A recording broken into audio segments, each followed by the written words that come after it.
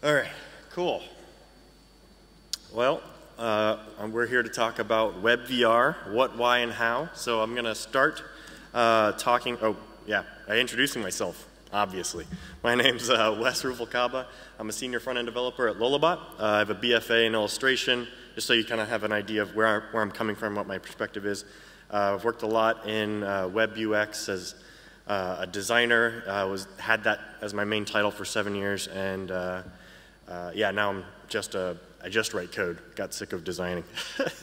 And then I own a Google Cardboard, which I forgot to bring with me, and then a Google Daydream and an HTC Vive at home. So if I down anything that's not those, then you might know my bias. So yeah, I work for Lullabot. We're an awesome company. You should work with us because we're all very cool. That's, yeah, what you want, right? And we do strategy, design, and development. So content strategy and CMS strategy, editorial stuff. All sorts of awesome things. Yeah, so first I'm going to start by talking about kind of VR in general, and I've added some AR stuff to this, but that's not necessarily what the talk is about, but just kind of so you understand how it fits in here. And then we're going to go over terminology, what the user experience is like there, hardware, because that plays a huge factor in what you're able to do and what kind of experiences you're able to deliver, and what on earth should you do or can you do with VR, and what are people doing right now. And then we'll get more specifically into web VR and where that's at and where it's going. And a demo, because this stuff is actually pretty approachable. So first, terminology. So this is, I have no idea who Milgram is, but I thought this was a handy spectrum to have. So on the left you have reality, right, IRL, and then on the, and then on the right you have a virtual environment. So you can't see anything that's real, you're just looking at a bunch of 3D generated nonsense, right? And then in between those two, you've heard of augmented reality, which is where you're mostly seeing real things, and then there's some virtual elements, and then virtuality is just that but flipped. It's mostly fake with some real stuff breaking in. So some examples of virtual reality. This is an HTC Vive. Here you see what that girl is seeing.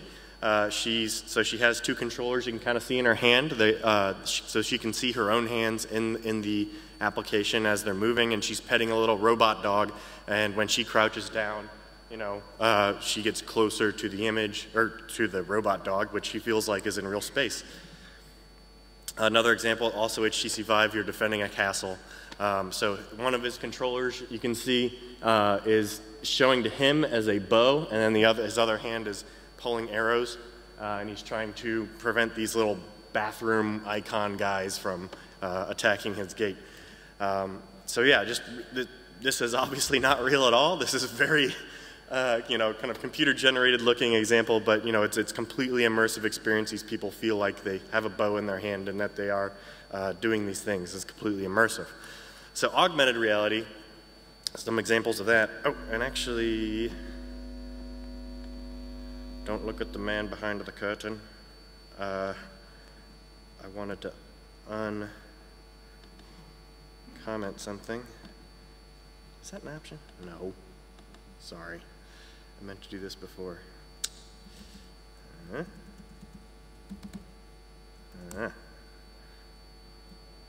Nope. Sorry. Yeah.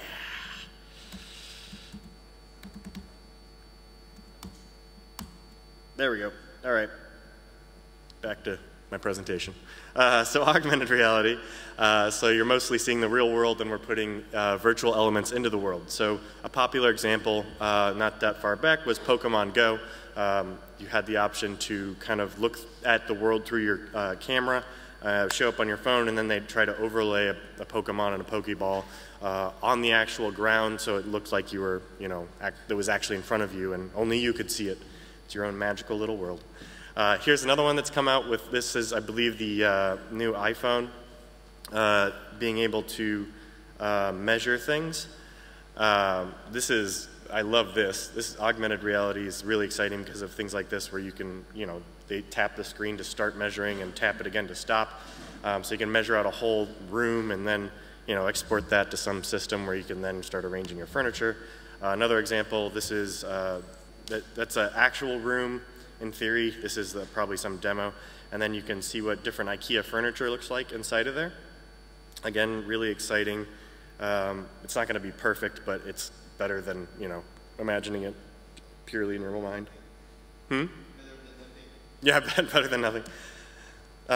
One that I really liked that Hyundai did was you could pick up your iPad, point it at your open hood, and you could click through some tasks there that you want to be able to do. So, hey, I want to change the air filter. Hey, I want to change the washer fluid. You click on it, it plays a little interactive, or not interactive, it might have been, but a little video where it would actually overlay a 3D thing of the part that you need to interact with and exactly what you need to do and the steps. So incredibly useful, as opposed to, you know, having to follow diagrams or whatever. It actually has markers in the hood so that everything should be very accurate. When it shows you where the air filter is, it should be right there. So user experiences and interaction types. So it's very different. I mean, you're not using keyboard and mouse or, you know, whatever other kind of interface, some touch or any kind of accessibility tech interface. So first, there's kind of how do you interact with the world you're in. The lowest bar is the gaze or the look and press. So gaze is just, you generally have a reticle that's in the center of your vision, and if you stare at something for a little while, then they'll assume that you wanted to interact with that, and so you'll enter it, or, you know, something will happen. In this case, this was a team photo we took. It was 360, and if you looked at people, you would get their name. They'll pop up above their head. And then some of them, if you can still find this thing, I think it's on vr.lullabot.com. If you click, some people have an Easter egg thing that you can find. Oh, and then also one thing with augmented reality is it has, at least with the new Apple stuff, when you're looking through your device, you're able, if there's a 3D thing that's, you know, fake in the world, you can manipulate it with the touch interface. So it's similar to look and press, but a lot more nuanced. You also have traditional controllers, so a lot of them will have kind of media controller looking guys, or you might have a game controller or a flight stick if you're playing some sort of piloting thing or something like that, or a driver's wheel. But these things usually don't appear in virtual reality, except for some of these new, like this one does-ish. And then there are VR controllers. These two specifically are very well tracked, where you can do very small interactions, and they are tracked with great precision and very low latency. So it actually feels like your hands.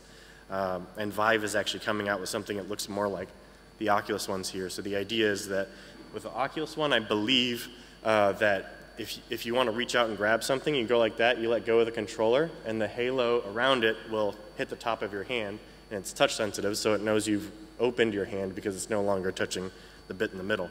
So things are meant to feel more realistic, like you're, you know, instead of you press A to pick up, because that's not exactly, you know, how cavemen did it, you actually open up your hand and grab something.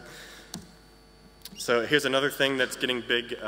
Some of the more complicated AR things, not the Apple necessarily, I maybe can get into this, would be gestures. So you have something that's actually able to distinguish where your hand is, even maybe which finger's which could be really useful. And then you're able to actually interact with things in space. So this is a demo with, if you know the technology, it's the Oculus Rift, and then they have a leap motion attached to the front of the headpiece, head-mounted display. And the Leap Motion VR is able to distinguish hands and fingers. So a gesture could be pinky-specific versus pointer-specific or hand-specific, which is very cool. So that they're just showing in this demo that they do know exactly where all of the fingers are while this person's messing around. So the next thing with VR specifically, AR, this isn't so much of a thing, is body interaction. What can you do with your body that'll actually translate into the virtual world? The lower level experiences, so if you're familiar with the devices, we're talking Cardboard, Daydream, Oculus Rift, it's sitting or standing, which means that you are able to turn your head. If you weren't able to move your head at all, it's not very convincing virtual reality. But you can also, you know, stand up, look around, look behind you, and you'll be immersed in a complete world. For something that is more complicated, right now, the only way that this is getting done is, so for room scale is if I walk this way, in the virtual world, the world moves with me. As opposed to if I have this and I'm playing a game and I walk, my body says I'm moving and my eyes say I'm standing still, which actually causes some nausea, because that's a little odd. But with room scale things like Vive, you can actually wander around, and there's demos where you're like on the bottom of the ocean, you can mess around with a fish and kick a sea enemy. Actually, you can't kick it, they don't track your foot, but you can mess around with things in the real world, and it actually gets a lot more convincing then. There is possibly going to be things where the headset would be able to track the room instead of external sensors having to track you, which would let you wander around and interact inside the world. Virtual world. Hardware. So hardware is a big factor. Obviously, it's hard to render all this stuff. It takes some pretty solid gear. So these are all standing only. So Daydream, this is it's on the very bottom left here, and the Gear VR. Those are the two like mid-range ones. They're in the realm of $100, and then the Google Cardboard is a specification. Anyone can make it. It just says, okay, if you want to make hardware for Google Cardboard, it has to fulfill these things. If you want to make software for Google Cardboard, you have to do these things. And that way you can kind of match up. And in this case, it's, I can't even remember who makes this headset. Someone's headset with, Joe Schmo's VR app, and they'll just kind of work together nicely. These aren't as high fidelity as something like this, but they are quite good. It's limited by phone hardware. So the newer phones like the Pixel have bits in it that are specifically for VR, whereas the Gear VR originally had extra hardware in it to kind of supplement what wasn't in the phone. So that's going to be changing a lot, especially now that Apple's gotten into the game. Finally, it's been years. They've bought a lot of VR companies, and they finally came out with something. So that's good. Be seeing a lot more interesting things. So the higher-end headsets, you're talking about having space to be able to wander around, probably.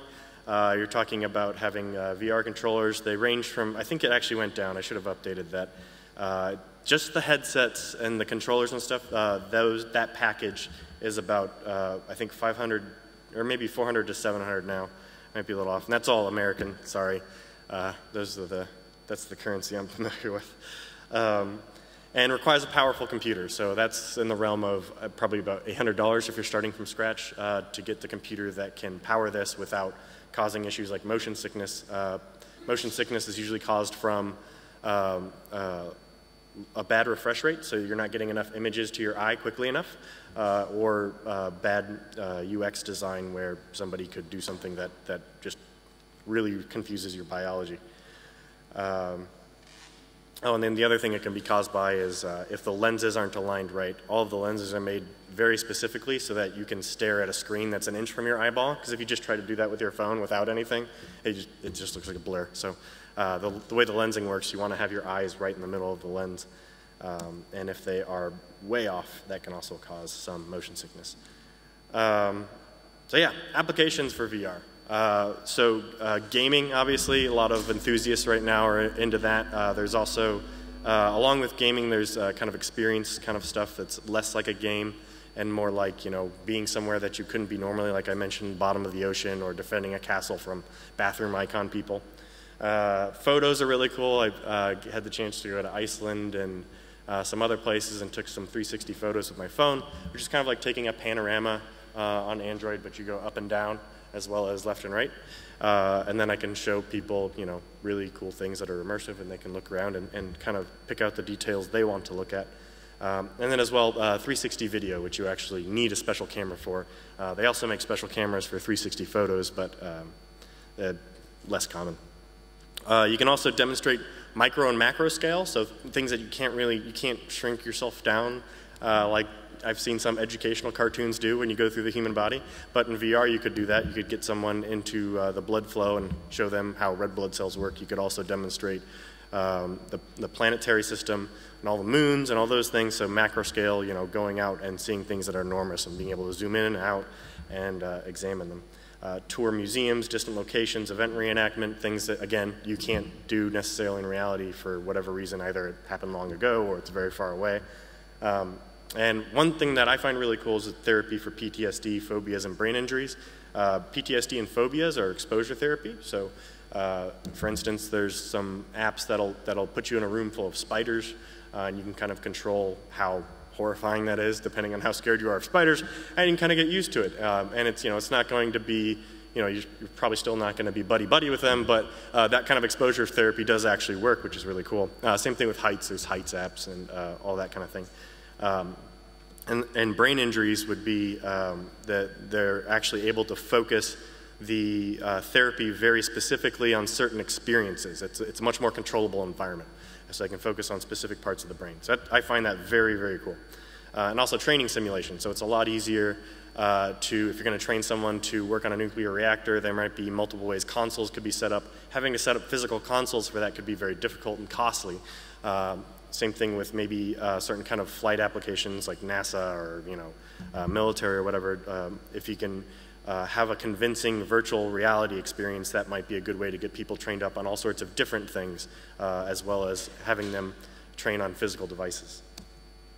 So that was all just kind of VR in general, and AR. So web VR. Web VR is very interesting. So the biggest strength of the web, as usual, is you don't have to install software. There is no app. You just, most of your devices come with a browser, and you go to a thing, and there's some new software experience. But you can do that in virtual reality, which is very cool. So Moz VR is the biggest thing going on in this space. Moz VR is an effort from Mozilla, obviously, to try and get VR things into the W3C specification. What this means is that there'll be an API that you can interact with in JavaScript that'll talk directly to the hardware, and you'll be able to do things that maybe you don't want JavaScript to be doing because it's too much heavy lifting. So lower level system features like I think augmented reality, I don't know yet, but I would assume that you don't want JavaScript to crunch the layout of the room. You want something to kind of just, so like AR basically would have to say, okay, there's a line here and a line here, so I'm about this high off the ground and this, that, and the other thing. Oh, and now I can place this 3D thing there. And if you have underlying hardware in the phone that crunches the room already, and then my JavaScript says, well, here's my 3D model, can you put it 10 feet in front of them on the floor? That would be a lot less work for JavaScript to do, which is not, something that you want to be doing a lot of heavy lifting as opposed to low-level system kind of stuff talking to the metal. So yeah, that's going to be, so it'll be able to talk to controllers, the headsets, be able to figure out location in space potentially, all these kinds of things. And not only are they trying to get that in the browser long term, they're also creating libraries that let you do this today, which is very cool. And kind of assembling open source things that are assembling and helping open source things to make like things that you can just get started with now. So one of them is WebVR Boilerplate. So this is, it's a starter kit, it's just a GitHub library where it has your package JSON and everything set up so that you can create a custom application. Very JS heavy, very developer centric, which is fine. If you want to do something custom, this is a great way to get started if you're looking to do WebVR. A-Frame is the other thing that they're working on. A-Frame is kind of like jQuery for VR. It just makes it a lot more approachable. So it's a markup language where all the tags start with A-dash. So there's A-box, A-camera, that kind of thing. And then JavaScript will, when the page loads, JavaScript will take it over and make it into a VR experience with 2 eyes, 2 images, 1 for each eye, and give you all sorts of other cool tools like being able to move around or being able to have a pointer, or also gives you a reticle and the notion of click and hover and all these kinds of things. So the other thing is that it can be further modified with JavaScript. It's not like this is a out-of-the-box untouchable thing. Somebody who, if you have more of a design light front-end kind of person start something, a more focused JavaScript developer could pick it up and do more complex functionality with what the more design-oriented person started, which is very cool. And then the project goal for this in general is to enable more creators. So have people that, more creative kind of artsy types that may not know so much code, like so they can come in and do something crazy and yeah, see what they come up with. So, A-frame tutorial time. So good news is A-frame docs are fantastic. It's a single JS file. You can set this up on CodePen, which is usually what I do. They have an official like CodePen pen that you can fork. And really it's just including the one JavaScript file and then giving you some boilerplate markup that you can get started with. And no compiling necessary. But there is also libraries like React, VR, and probably some other ones that I can't think of right now. So to get started with it, this is literally all you need. I have this is linking out to the A-frame website and getting a release that is probably old at this point. And then you put in an A-scene tag, and scene is, you know, kind of a room, a thing that you want to start building on, right? And from there, you just start putting in elements. So instead of just talking about that, let me just show you that. So, oh wait, I went here. All right. So I'm going to cheat a little bit. I have a bunch of stuff commented out, so I don't have to remember all of this. Here's an example of a box. Actually, I'll just do that. So actually, before I save that, let me show you where we're starting. So this is our scene. Isn't it wonderful? It's beautiful. I see everything. I see all the possibilities. I see life, death. All right, so then we save. And now there's a box. All right, cool, box, right? Oh, another cool thing about this, you can't inspect it like that. It's not that cool. But this is all very straightforward to work with. So if you were to go, if I change things in here, like you do with HTML, it just, oh yeah, I totally do that. So you can write just vanilla JavaScript to interact with anything here because it is a tag in the DOM that is being watched by the code that's rendering this giant canvas element here that's actually becomes the VR experience. You'll also notice here the little goggles. The goggles are if I had a headset attached to here. Oh, it actually tried. That's interesting. Usually it tells you that you don't have a headset. But maybe with Linux it's getting confused. But yeah, if I brought this up with my phone and pressed that button, it would come up with two eyes, and then I'd put it in my headset, and then I could walk around this space. You can also, if you're a gaming dork, WASD, W-A-S-D, you can walk around in the space, and then click to move your virtual head. So I can look down at my beautiful cube. All right, so we'll refresh that. It's no longer blue because I didn't actually make that change. So yeah, so we'll start with a gray cube. We can also do things like change the width. So now it has width, height parameters. And if you're wondering, like, where did I find all that stuff out? Well, you just go to the A-frame docs. Like I said, very good. So here's a nice code example. Apparently there's a color tomato. You can probably use chartreuse. That's another web color that you can use in CSS. Imagine it's here as well. And so depth, height, width. And then there's all sorts of, if you want to get really nerdy about it, there's all these attributes. And you can kind of figure out what they're about and what they give you. So,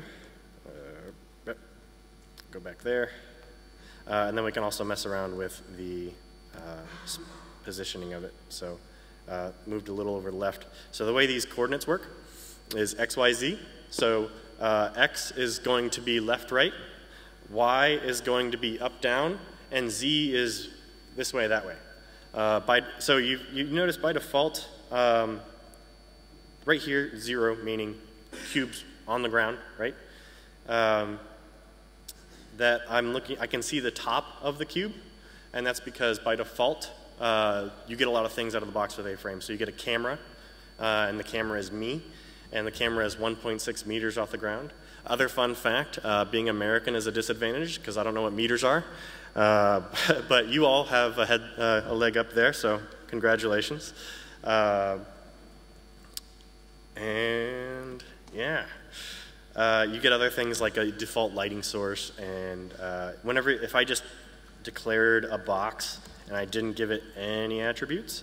There are a bunch of default ones that are there anyway. Oh, it's probably white by default. It's there. Trust me. All right. So another thing we might want to do is we might want to put in a ground. So giving you a line for each attribute here just to make it a little more. Oh, is that big enough in the back? Yeah? Okay, cool. Actually, I'll bump it up. I don't need that much. Yeah,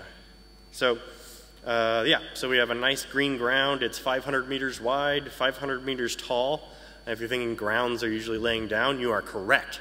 So it's at 0, 0, 0, but we rotated it along the x-axis to lay it down. So it's negative 90 degrees, so our ground is laying down. Other thing you'll notice if you ever try this out, if you go positive 90 degrees, you won't see anything because of weird 3D reasons. If you look at the wrong side of a plane, it's not visible. You're supposed to look at the right side, the correct side, not the right side. Anyway, there's my cube. Oh, my cube got shorter, but my cube's still 1 by 1 by 1 by 1, I think, or is it 2? Yeah, it's 1 by 1 by 1 by 1, because that's the default height, width dimensions, and I specified that. So that's weird. Why do you think that is? I'll tell you. So it's because the positioning is set from the center of the object. So we're actually seeing at 0.5 meters tall because the other 0.5 is underneath the ground. So if I do a little bit of this, bam, now it's perfectly touching my ground plane. Hooray! All right. And then let's say we also want a sky.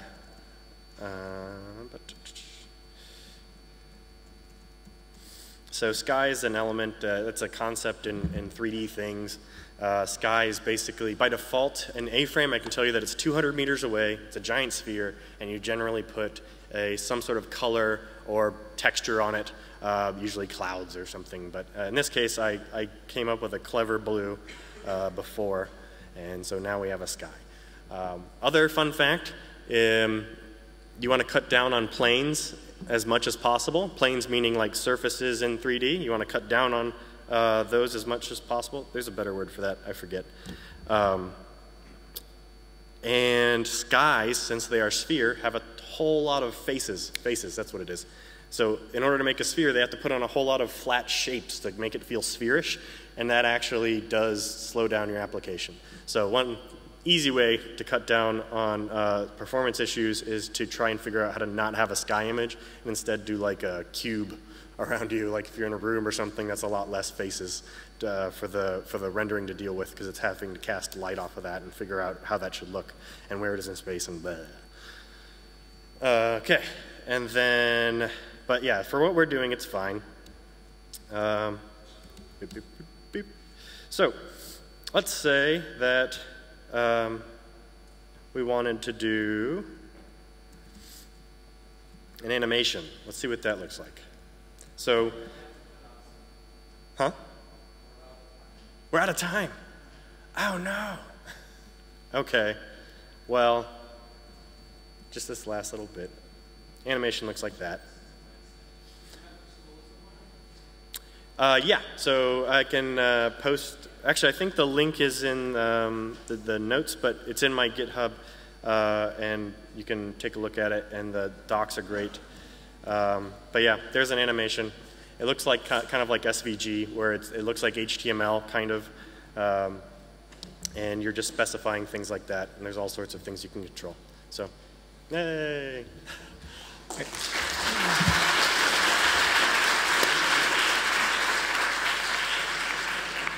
So I know you don't have time for questions, but I was just going to state one thing, which is if you haven't looked at it yourself, the A-frame inspector, which is just a property you apply to the scene, which allows you to have a actual external view of the scene. So do you remember the keyboard shortcut? Demonstrating, because it's probably one of the key things that actually helps you build your scenes. Yeah. So, do you remember the keyboard shortcut? I can't remember. It's Control-Alt-I, but you have to have the property attached to your scene. Oh, there we go. Yeah, yeah. Yep. That's awesome. It's the best. So you can actually drag it around.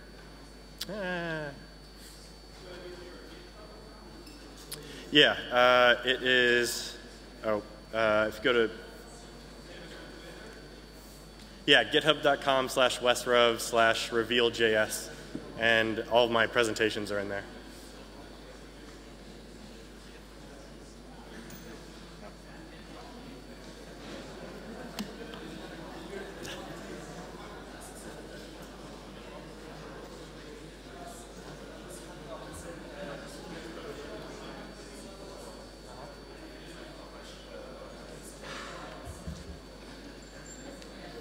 Oh, you mean the Jaggy?